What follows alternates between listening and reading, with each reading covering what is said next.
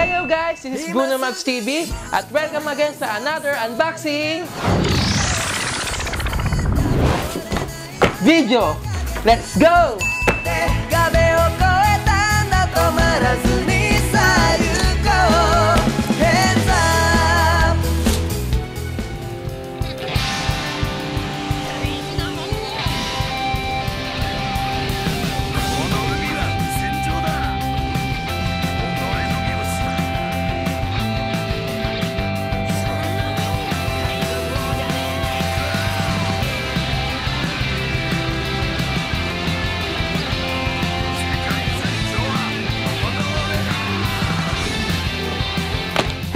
This is BrunoMawvsTV at for today's video, mag-unboxing tayo ng resin statue ni Monkey D. Luffy.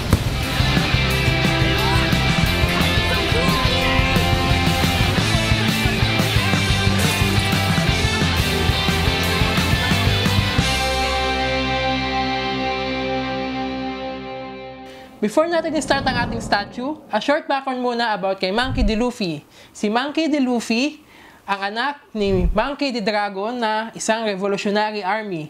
Si Monkey D. Luffy ay nakakain na devil fruit ng Gomu Gomu no Mi, kung saan kaya niya i-transform ang kanyang katawan into rubber. Si Monkey D. Luffy ang captain ng Straw Hat Crew.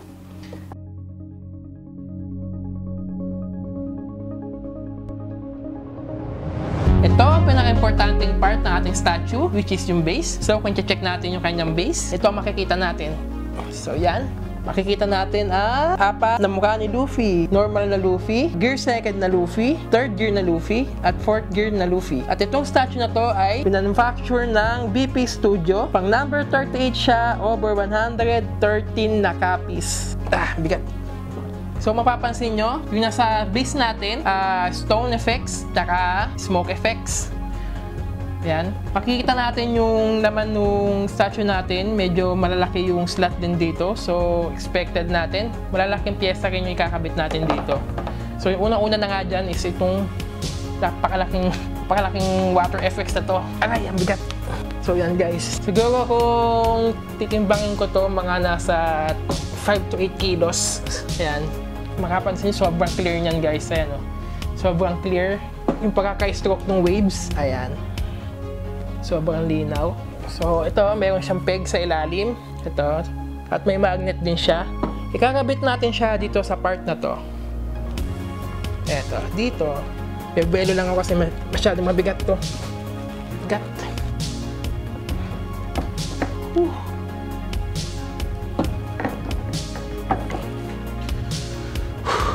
Yan. So, yun. Nakabitan natin yung wave effects. Sobrang laki. Susunod natin is itong mga far effects na to. So, ayan. Itong slot na to, dito natin kakabit. Then, ito, dito. So, unahin natin ikabit yung mga malalaki nating parts. Kasi ito yung pinaka-foundation ng mga ibang pyesa nating maliliit. Susunod natin na ito. So, ito ay talong. Laki. Ito ay gear third ni Luffy na naka-ornament haki. Yan. Ito yung details niyan. Muscles, laki. Ayan. Mapapansin nyo, may peg siya dito. Tsaka magnet. Kakabit natin siya dito. Bigat. Mga 2 kilos. Nako. Belo lang ako. Ito ba yan? Laki. So yan, nakabitan natin yung gear third niya na naka-ornament. Naka-ornament. Sunod natin ay itong kamay na to. Gear 4 ni Luffy na nakahaki. So, parang detalyado. Ugat. Ayan, yung ugat to. Ito yung parang spring. Yung details. Ayan. Ayan kung gaano ka-details yan. Ka-detalyado. So, kung mapapansin nyo, mayroon siyang peg dito at magnet dito. Kakabit natin siya dito.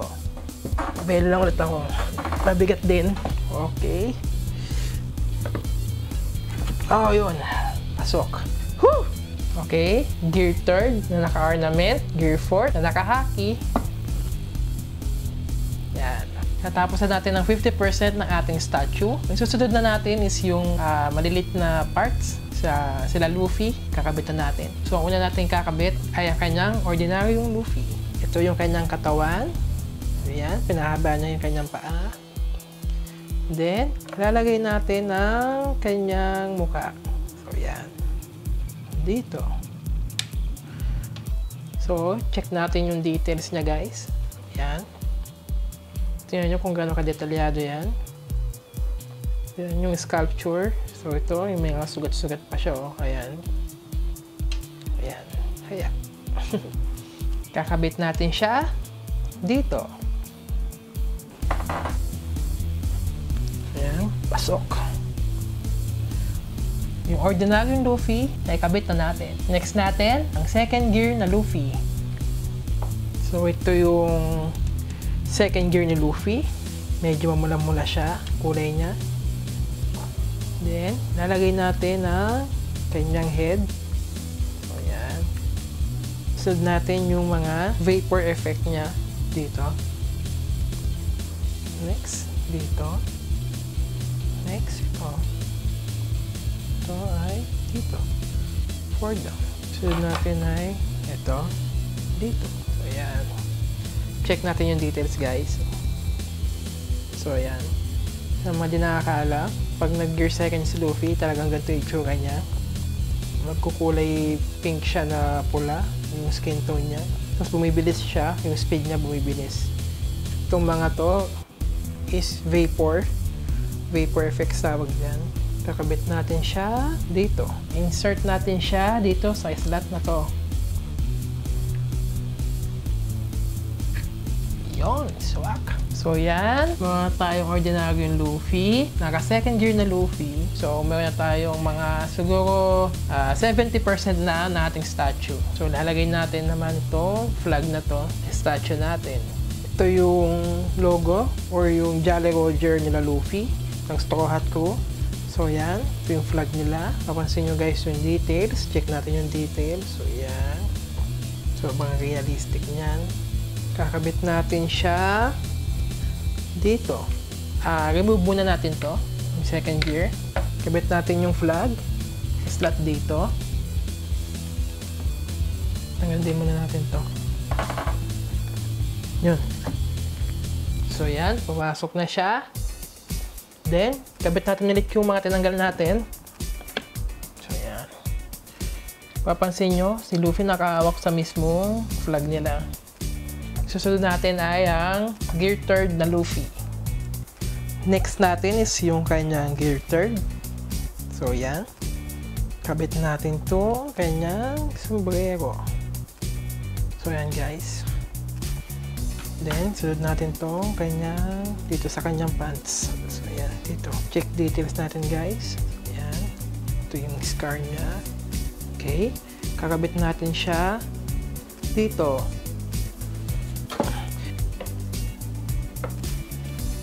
Yon. Tatapos na natin ng Gear 3rd. So, meron pa tayong Gear 4th na ilalagay. So, ito yung Gear 4th ni Luffy. Bound Man. Yung natin kakabit is yung smoke effect. So, ayan. Itong dalawa muna. Ngayon, kakabit natin siya sa katawan ni Luffy. Okay. Put natin siya dito. So, yan. Kabitan natin siya, guys. So, next natin ay kanyang sombrero.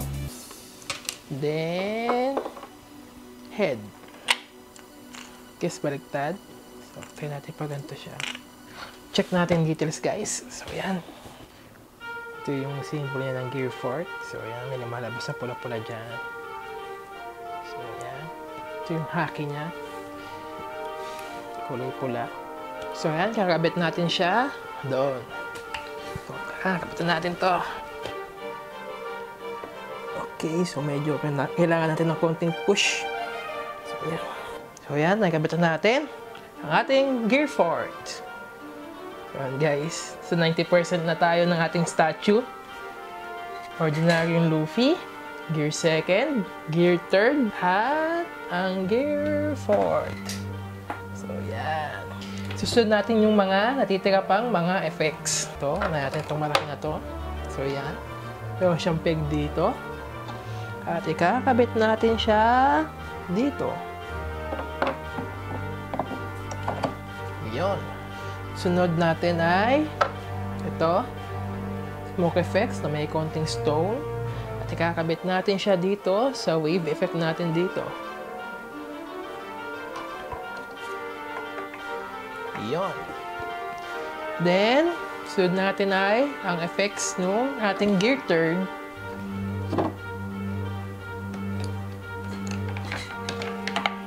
Yun. 2 down. Then, yung last ay ito ay dito sa slot na yun. Yun. So, yan. Tapos na yung far effects ng ating gear turd. Ang susunod natin ay ang smoke effects naman ng ating gear fort. Unahin natin to. Ito ay nasa ilalim. Sunod natin ay ito, which is nasa taap. Baliktad na. So, yan. Then, dito. Whew! Daang piyesa nito. So, yan. Meron pa siyang name tag na kasama. Monkey D. Luffy. Then, yung kanyang logo. Okay? Tapos, sa likod niya ay yung studio na gumawa sa kanya. BP Studio. BP means Black Pearl Studio. Then, pang 38, naka-update siya over 113. Tapos, itong stand na to, i-open lang natin. Then, nalagay lang natin dito. Oops. Yan. Tapos, lagay na natin sa harapan na ating statue. Natapos na natin ang ating Monkey D. Luffy resin statue. So, yan. Explain ko sa inyo isa-isa yung mga nandito. So, ito yung ordinary Luffy. Yung normal na paggamit niya ng kanyang devil fruit, yung mahaba yung kanyang part ng katawan. So, yan. Then, yung second gear. Ito. Yung second gear na to, ito yung may bilis siya. Halos dumodoble, tumitriple yung bilis niya pag ginagamit niya to. Tapos may lumalabas na vapor sa kanyang katawan. Then, nagkukulay pinkish, mamula-mula siya pag ginagamit niya to. Una niya tong ginamit sa Enies Lobby. Nung nilabanan din niya to, ginamit din niya to nung nilabanan niya si Roguchi ng CP9. So, susunod natin is tong gear turd. Yan, naka-ornament hockey. So, yan. Yung gear turd na to, ginagawa naman niya, nagpo-focus siya sa isang part ng katawan niya, then ini-enlarge niya. Then, dito sa statue na to, nakikita nyo, kulay black-violet siya. Ito ay naka-ornament hockey. Ginamit niya to nung nilabanan niya si Caesar the Clown sa Punk Hazard arc. Then, lastly, itong gear fort. So, yan. Ito yung gear fort na bound man. Tawag. So, yan. Nakikita nyo, parang spring yung kamay. So, yan. Dito, kulay-kulay yung hockey na makikita natin dito. So, yan. Ginamit niya to nung nilabanan niya si Doflamingo sa Dressrosa arc. Yan.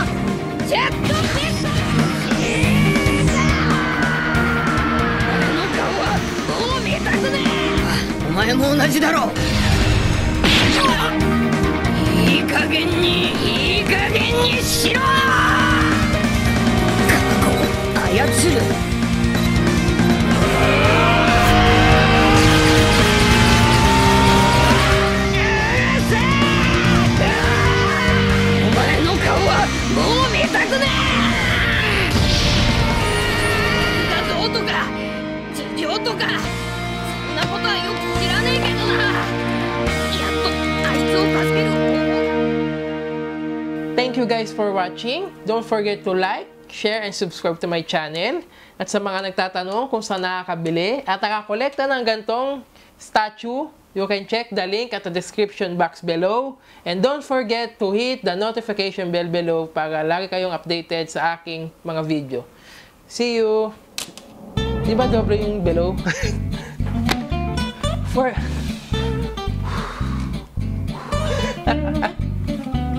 Yan naman tayo. Hey! Okay, game. Hey! Check! Check! Check!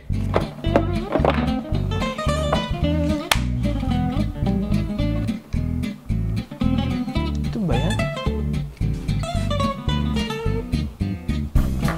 Hello guys! This is BrunoMawvsTV. Mali, sorry. For this video pala, no? Okay. Tatawag muna natin ang ating base. I-check natin kung ano yung nasa baba. Ang nasa baba niya ay langgam. Wait na. Rolling pa naman na, no?